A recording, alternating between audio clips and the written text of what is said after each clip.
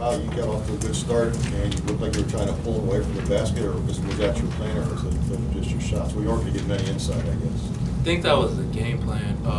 Yeah, we just had to kind of do what we did versus UConn, spread them out, but keep on moving too. Not necessarily settle for threes. There was one I shouldn't have took at the end, but yeah, that was the game plan, just to keep him moving, because he has a little bit of a hard time moving and transitioning when he shows on the ball swings and stuff like that.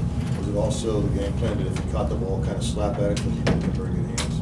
Oh yeah, I mean we just had to make sure that when he brought the ball down that we were swarming him, and that was the game plan the whole time. Because if you saw him in the game, it looked like he's playing on a Nerf hoop. He's just putting me in the rim. So we just had to make sure we were swarming on it. We all did a good job of that.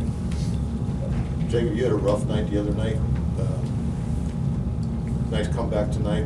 Was it just one of those games the other night, or something? Did you do something different?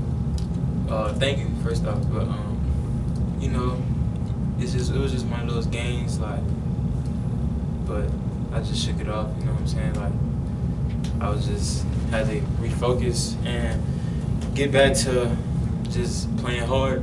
You know what I'm saying? Like, because I feel like when I'm playing hard, that's when everything else for me goes. That's when I get my confidence offensively. And I just wanted to come out tonight and be aggressive on defense, try to get in the pass and get us out in transition, get some easy buckets for us, so just to get our team going, be like an energy spark plug tonight for us.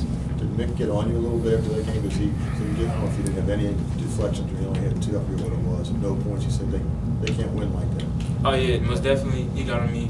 You know, it's just a learning point for me that I know, like, this year I want us to be special, and I know I can't go out there and perform like I did.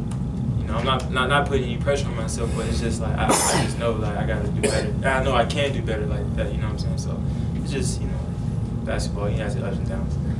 Kyle, what's it like playing against a guy like that? How long did it take to adjust to just how big he is? It was crazy. He was a huge human being.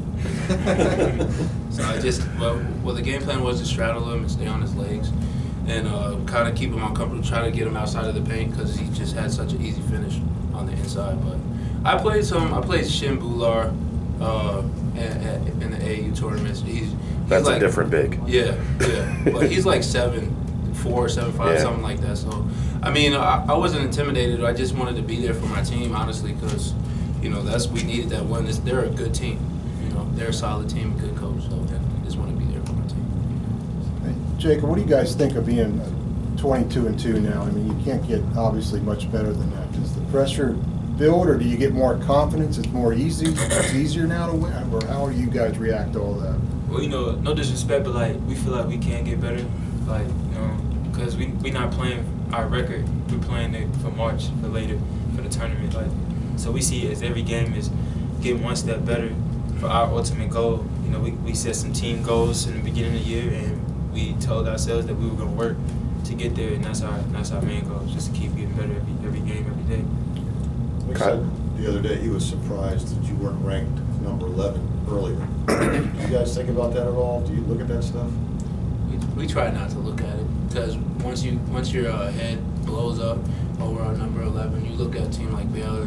You know, they emerged to number 1 and took a loss to West Virginia. So you just have to stay even keel, and you know, the polls don't really mean anything. It matters how far you go in March, and that's the legacy we want to lead. So Kind of cool though. Yeah, it is cool. I woke up, you know, wow, we are number 11. We're getting closer and closer. And to piggyback on Kyle, you know, like, it's nice. This is the best team I've ever played on. You know, we're winning. It's the most I've ever won. But we just have that mindset of the hungry dog gets the bone. You know, like, a team, we might play some teams that's not ranked in our conference, but if they hungry in us that night, then they're gonna get the bone. So we just gotta, we know we on the court, that ranking, that number besides your name don't mean anything. I'm sure you might hear something about this next couple of days. You know what happened the last time this team was 22-2 and won 15 in a row? What happened? The Final Four, was that the night? No, they went to SMU and got blown out. Oh, okay. Well, like Jacob said, this is honestly just a different type of group. You know, I really can't explain it, but we just have a lot of love for each other, and we're honest with each other at all times. And I think that's what will really take us over the top. You know, know, we stay humble too. You know, coach doesn't really have to say, hey, don't get a big head. We are staying humble, and we're always telling each other how can we get better. So I feel like it's just a different group, man. I just feel it. Ask Troy and Kevin about it. They were there. Yeah. Was that our freshman year? Yeah. SK and Justin. SMU is a tough team. We have a challenge ahead of us. Thank you. Thank you.